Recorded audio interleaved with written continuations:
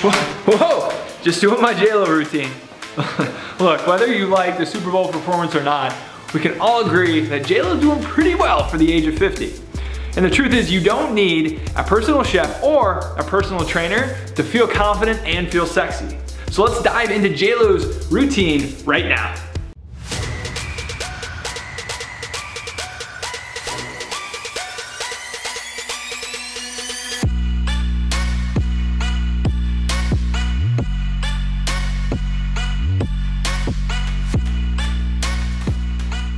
Coach Hunter here, and I did a deep dive into JLo's Instagram and some of what her personal trainers have said she does, and I wanted to bring that to you to give you her exact routine when it comes to fitness and nutrition. So here are 9 principles that you'll want to follow if you want to feel amazing over 50. And look, you don't have to be 50 for this. You could be 60, you could be 40, you could be any age. So let's hop into it. Tip number 1 is you want to use higher weight with lower reps. There's a big misconception out there when you're doing strength training that if you don't want to get big and bulky, you shouldn't lift heavy weights. And actually, it's the complete opposite. If you lift lighter to medium weights and you really get that muscle burn, that's the type of exercise that will actually tend to build more muscle tissue. But if this is a concern for you, you don't have to worry, because if you're not eating massive amounts of food, you don't have to worry about putting on mass. So keep strength training and focus on higher weight, lower reps with good form. Principle number 2 is you want to use full body compound movements. And what a compound movement is a exercise that you're using multiple joints. So I might be bending my hips, bending my knees, things like lunges, exercises like squats.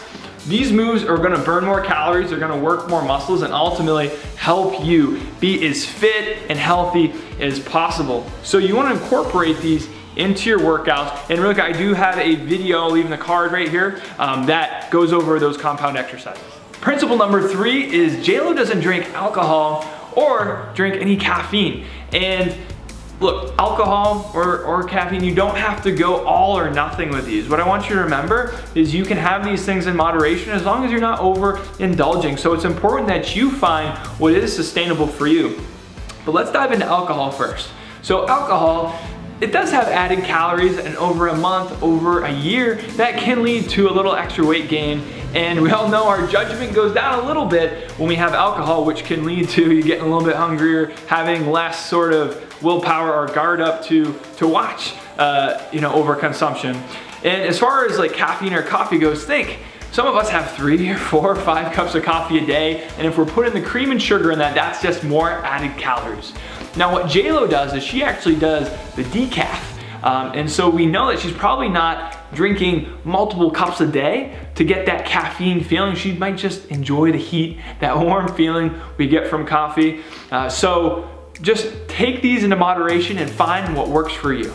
Principle number 4 is she fills her plate with veggies. After reading an article from one of her fitness trainers, they said that she makes sure she has veggies in almost every meal. And we all know the benefits of veggies. One, they're filling, so it does lower your appetite. It will prevent you from eating lots of calorie-full foods. But there are so many other benefits to vegetables, including the nutrients, the vitamins that you're gonna get from them, which make you feel better, which make you more vibrant, which makes your skin nice and smooth, which we'll dive into her skin in a little bit. So just try and get a serving or 2 of vegetables in each meal, and you will be well on your way.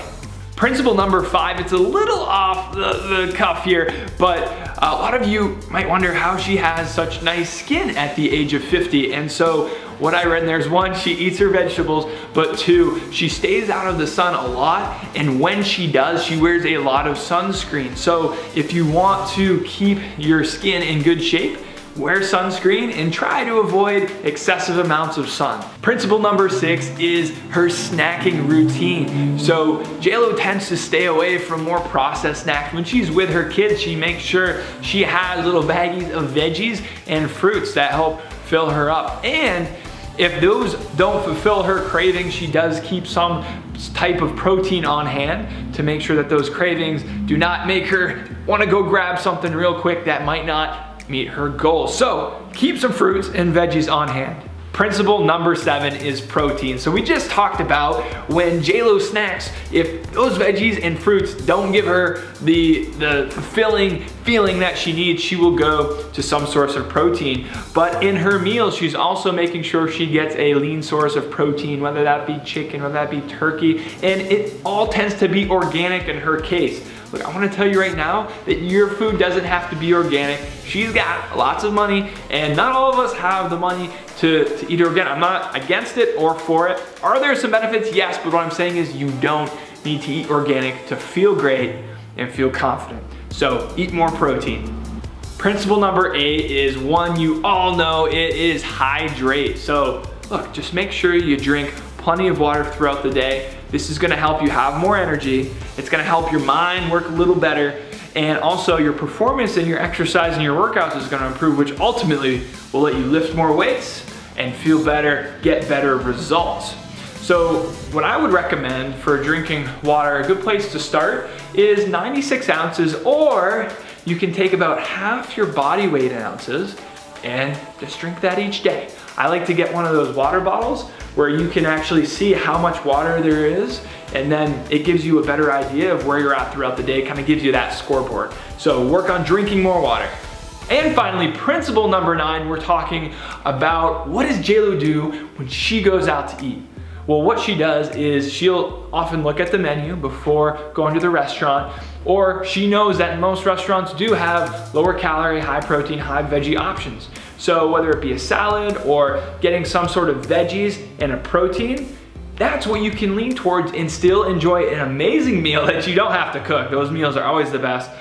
And still get the nutrition and the fulfilling feeling, right? The full feeling to get what you need from your meal. So look, that is principle 9. Those are the 9 principles that JLo follows based off of the articles I got linked below, talking and interviewing her trainers in those articles. So look, if you like this video, I've got a great workout for you that you can do at home. We're gonna work on the core here. That video is right here. I've got another home workout for you right here. Click that if you wanna get your sweat on.